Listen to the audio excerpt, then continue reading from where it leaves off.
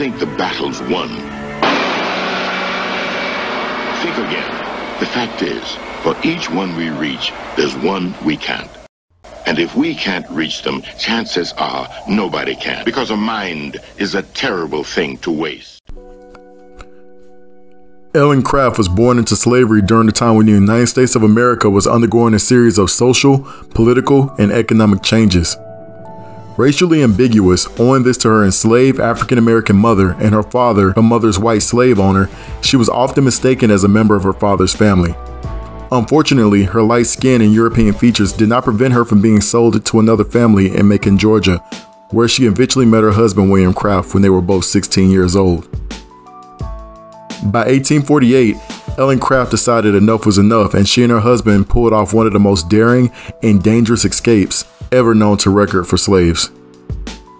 The odds were definitely stacked against them, and to compound their issues, both of them were virtually illiterate. However, this did not put a damper on their cunning, creative resolve. Disguising herself as a sickly, wealthy white slave owner suffering from rheumatism aided in her avoidance of detection. Her husband, who was undeniably African American with his dark skin and features, posed as her slave. They utilized rail cars and steamers as their mode of escape.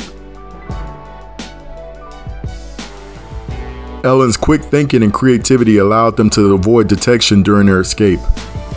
Sometimes Ellen would feign deafness to prevent others from engaging in conversation with her. Other times she would complain that her rheumatism was acting up and she needed to lay down.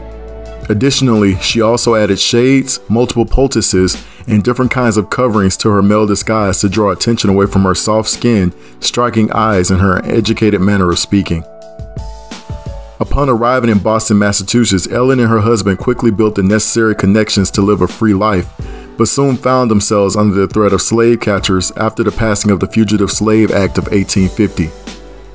The couple found themselves on the run yet again, and they eventually immigrated all the way to England, where they resided for 2 decades, had children, and raised them.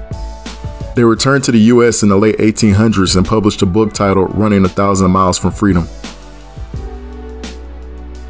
Ellen Craft and William Craft were brave people who deserve to be celebrated. Thank you all for watching. Don't forget to like, comment, share, and subscribe, and I'll be back with another video very soon. Alright, peace family.